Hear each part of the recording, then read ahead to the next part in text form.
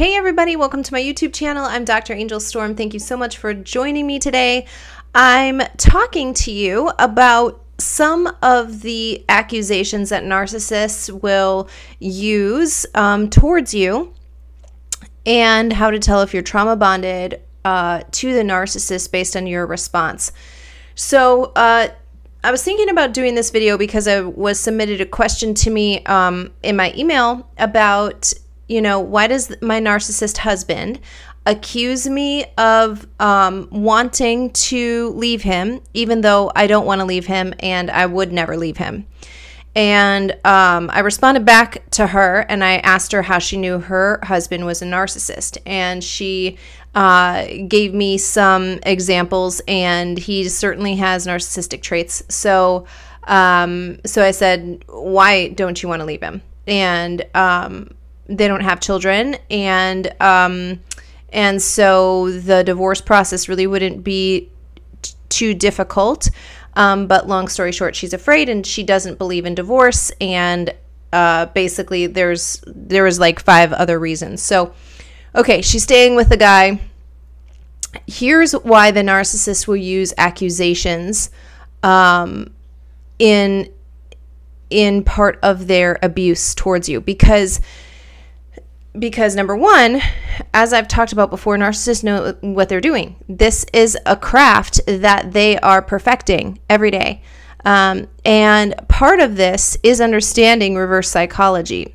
It works very well, especially for people who are already prone to be codependent or to be drawn into some sort of abusive relationship.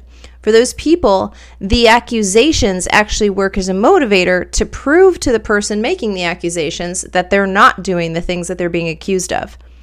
There's a lot of people who aren't even in a narcissistic relationship necessarily, but they can't stand the thought of somebody thinking some kind of thing about them that isn't true. And so therefore they feel the need to justify themselves, and so they go to great lengths to do this, when if you would have just behaved however you normally would behave, the truth would eventually come out. Like, people will eventually be able to see who's telling the truth, where the lies lie, and what to make of that situation. They'll make their own decision. They can judge it for themselves. They don't need you running around trying to correct their opinions. But with a narcissist, the narcissist knows that you're going to be programmed to want to have his or her approval. In this case, this woman is dealing with her husband, and she needs to feel his approval in order to have her own self validated. This is the problem with codependency and the trauma bond as part of being in a narcissistic relationship of any kind, by the way. This one happens to be a romantic relationship, but it doesn't matter. This can happen with a narcissistic boss, where you find yourself going to extreme lengths to get his or her approval. You'll stay late, you'll do whatever, even when the boss is changing their mind about the things that they want and the timeline they want them on, and all this type of stuff, even if they're taking credit for your work, and all kinds of things could be happening. Real abuse of their power and your time happening. You're programmed to want to have their approval, and it's not good enough.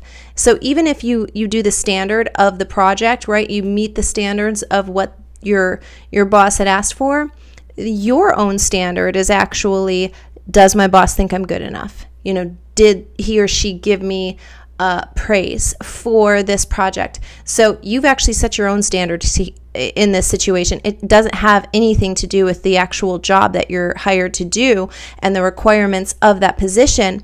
You've made his or her, your boss's approval, the standard.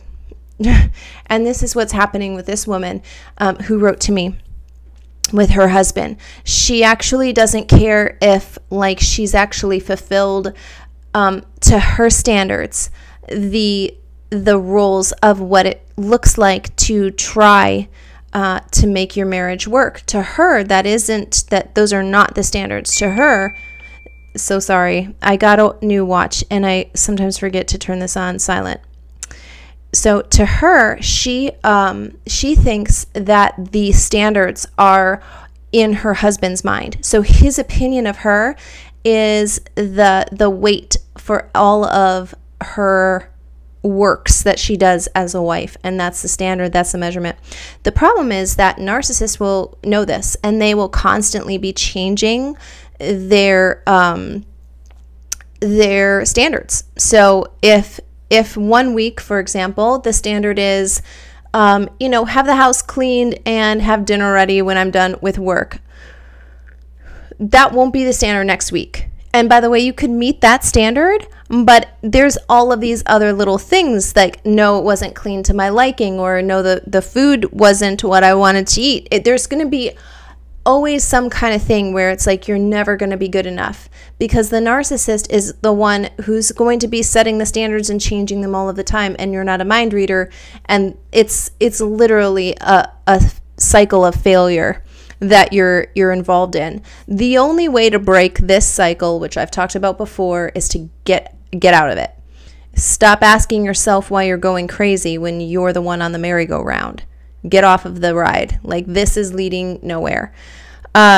So narcissists use accusations, kind of bringing it back to the original topic here, to control, to manipulate, and to strengthen the trauma bond.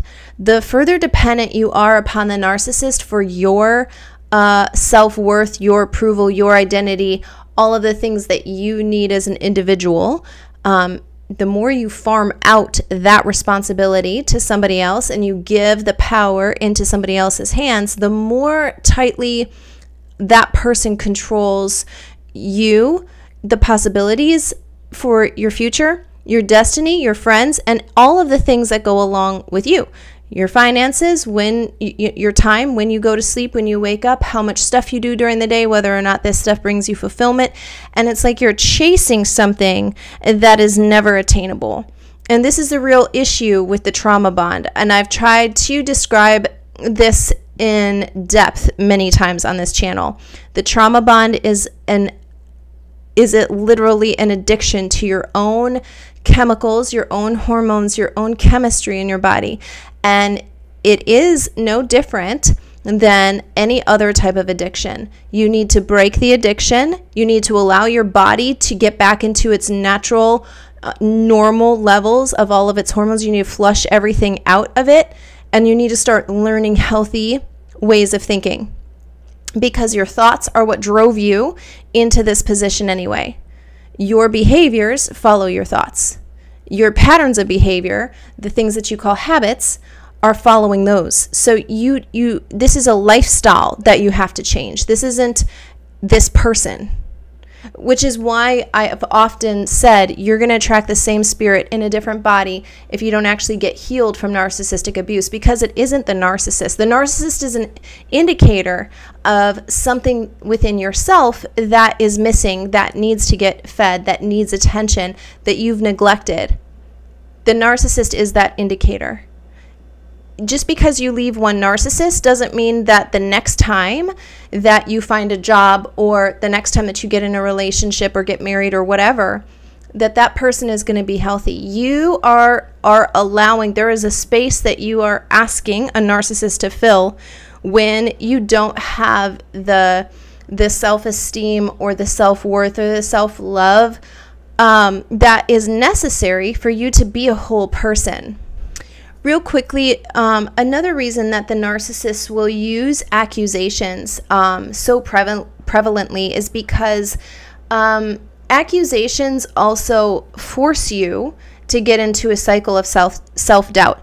And if you don't already have that, like, so if you came to the narcissistic relationship without doubting yourself, with being very in tune with your intuition and trusting your gut instincts and that kind of thing, then self-doubt needs to be planted. It needs to start making its way into your life, and accusations will do that. Because if you're a particularly self-reflective or, just a self-aware person, you're going to think about the things that the person that you're with, or your boss, or your close friend, or your mom, or your dad, or whoever the narcissist in your life might be, you're going to think about the things that they're saying and really take them to heart. Like, oh, do I really do that? I might really be doing that. So now every time you try to set a boundary, every time you try to stick up for yourself, every time you try to, brings something up that has bothered you, the accusation is always going to be like, you're selfish, you're making it up, you're overreacting, you're exaggerating, whatever. And that starts the cycle of self-doubt. It teaches you your voice doesn't matter. It's better if you're quiet. Nothing you say matters. This person is not going to change no matter what you say, or no matter how many times you say it, or the way that you word it. It's not going to change. And it starts to erode your self-worth. So accusations serve a lot of purposes when you're dealing with a narcissist. It's not just that this is a one-time thing of like being able to keep you doing the things that the narcissist wants you to do. It's literally strengthening the addiction that you have to the narcissist, so that you depend more and more and more on the narcissist to tell you what true north is. You know, you depend on the narcissist to tell you when you're right, when you're wrong, what you should do with your time, what kind of friends you should make, where you should spend your money.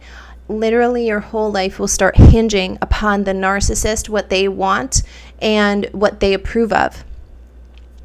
And again, this all goes back to the trauma bond, because along with this, the narcissist knows that it can't always be the stick, right? Sometimes there has to be a carrot.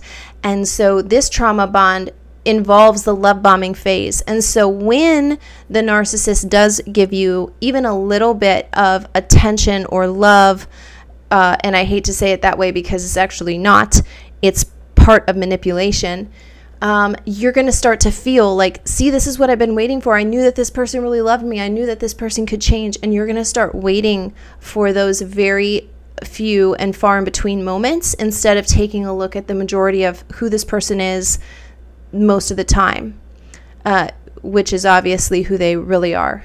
They're using affection as manipulation, as a form of control, as a form of coercion even. So I hope this video explains to you why narcissists use accusations, the power of them, and kind of how to judge where you are on this scale. You know, there's probably a trauma bond. If you're dealing with a narcissist of some kind, there's probably a trauma bond. How deeply you are in that trauma bond is going to be dependent upon each person individually, because there's a lot of other factors that go into it. It's not just about time.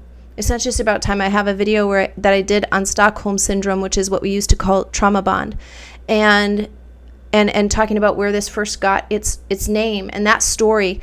You know, this can happen very quickly in a matter of hours. So this isn't something like, if you haven't been with a narcissist for over a year, you're not trauma bonded. This can happen within a matter of hours. So I hope that this has kind of given you a guideline of where you might fall on the scale right now, and some ways to move forward if you're ready for that, and when you're ready to do that. And if you haven't already, please be sure to subscribe to my channel below, and then click on the little bell so that you're notified whenever I upload a new video to this channel.